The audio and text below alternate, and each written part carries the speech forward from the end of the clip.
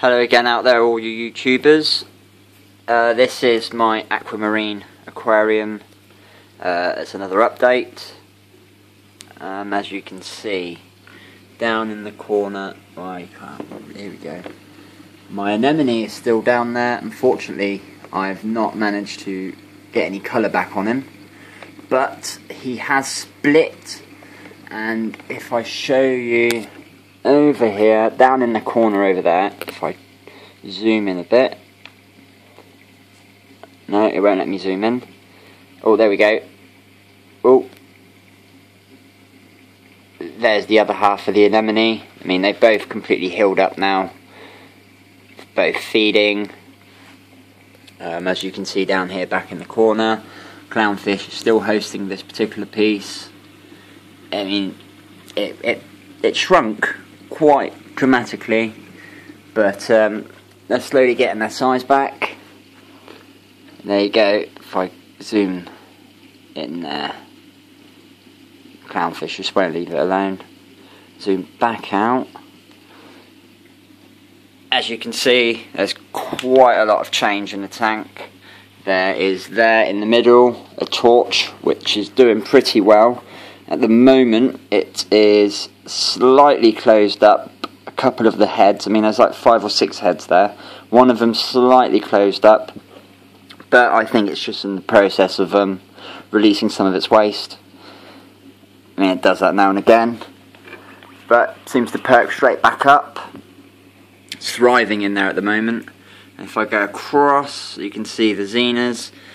They're spreading my feather duster.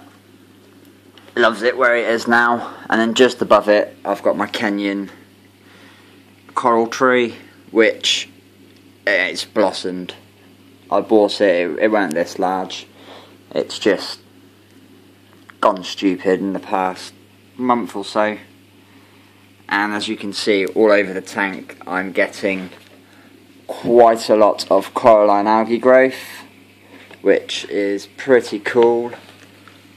Since the last video, I've gone out and purchased a new set of lights, which I will be doing a unopening of the box when it arrives in the next few days. I'm hoping to get some SPS corals in there. You know, as you can see, it's all kind of thriving, but I am losing some colour on some corals. I mean, there in the middle there's my frog spawn, and it's just gone white. It had a nice tinge of purple to it. I mean, it was nice and tanned and stuff, and, well, it's just gone really pale and bleached. And I'm just kind of hoping it's because the lights that I've got in the tank at the moment are starting to lose their spectrum. Well, I know they're losing their spectrum. I mean, I've got a stupid amount of algae growth in the back there. So it's time for an upgrade.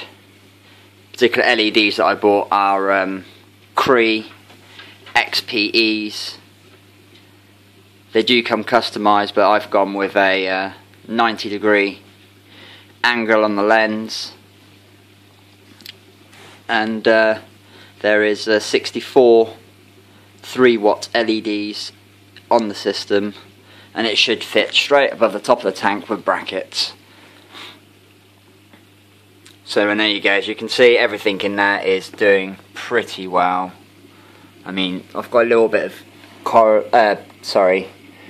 bit of red slime algae there on one of my corals, but my little clown goby's been munching away at the coral, so I'm not overly fussed, because as soon as that coral's gone, I'll get rid of the piece that's got all that red slime algae and just take it straight out the tank, and not buy that particular coral again, because that little goby seems to just munch it. Unfortunately, my fluorescent yellow zoas even are not opening up at the moment. And there's a little bit of red slime algae on it. I'm a bit confused onto why they're not opening up. Everything else in the tank seems to be absolutely fine. I mean, you see the green star polyps in the corner there, they're spreading along that rock. Oh, and another thing that's happened in the tank, I have had another bubble tip anemone as you can see, there's two of them right there in the middle. Just the other day, they literally split. It's quite random. If anybody out there can tell me what the reason for them to split would be, that would be fantastic. I'd really appreciate that.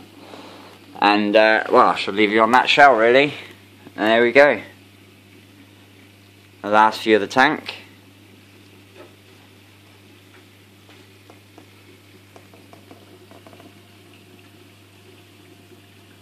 And there we go. Thank you very much.